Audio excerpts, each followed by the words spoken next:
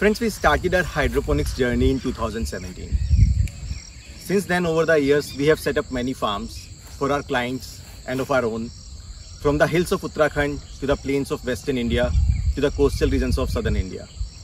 And during our experiences, our journey of setting up, operating and growing crops in all these farms, we have seen multiple different kind of challenges which have come up at some point or other.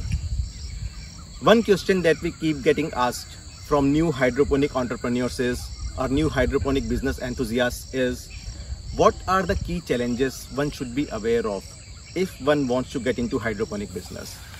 Today in this video, we are going to share with you our learnings and experiences on the key macro level challenges that you should be aware of if you are planning to start a business in hydroponics. In this video, we are not going to talk about minor things. No matter which business you start, you are planning to be an entrepreneur, you are planning to get into a new business. No matter which business you start, there will be many teething troubles, which you will solve on the way, so you don't need to worry about that. In this video, we are only going to talk about the two major roadblocks which may lead to a failure of the farm, which may lead to the failure of the business, and which we have seen if you tackle them well, then the chances of success increases manifold. These two are, number one, the lack of skill set, and number two, the lack of market.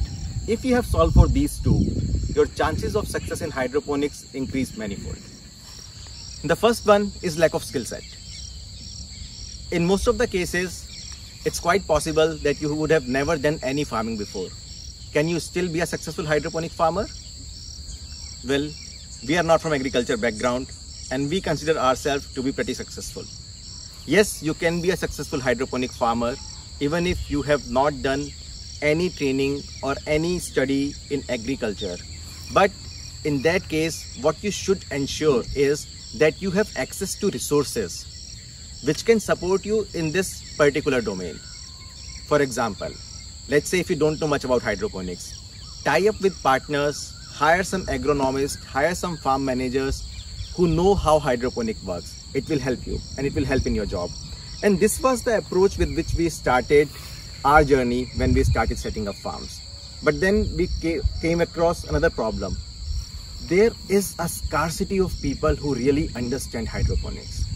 It's difficult to get skilled labor and experienced labor for managing hydroponic farms. And the labor may not really understand the importance of the small things that they are doing.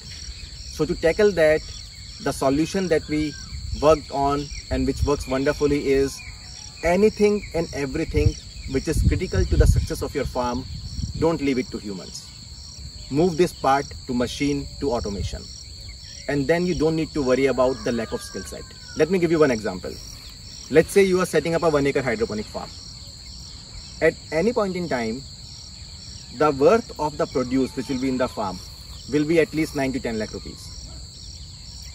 Now assume, or let's say you have left the task of giving the right kind of nutrition to the labor and he forgets to do it, or he is not simply interested, or he does not even understand the importance of the job he is doing.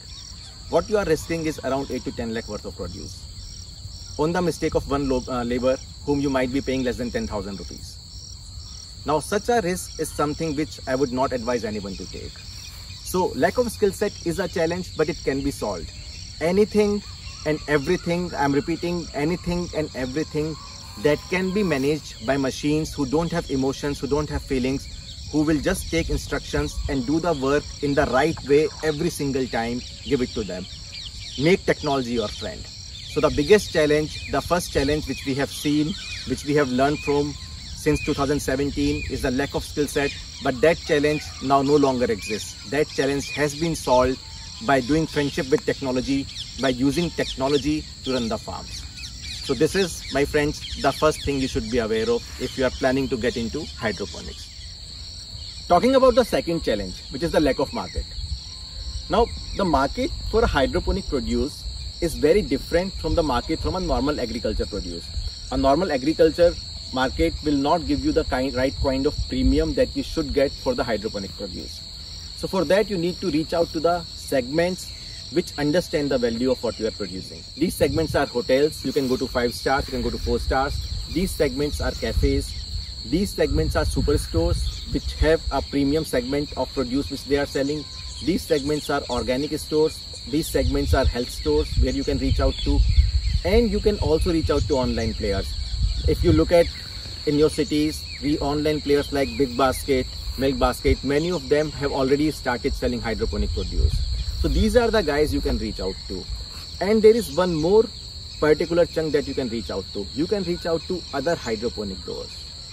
So instead of thinking of them as your competition, you can work with them and give your produce to them, because they are already investing money to create a market, and then you too can enjoy the fruits of it. So my friends, in summary, I'm again repeating, whenever you're entering a new venture, there would be some roadblocks, there would be some teething trouble. Without that, it will not be fun at all. But these two major challenges, if you take care of these two, then definitely there is nothing which will stop you from becoming a successful hydroponic farmer.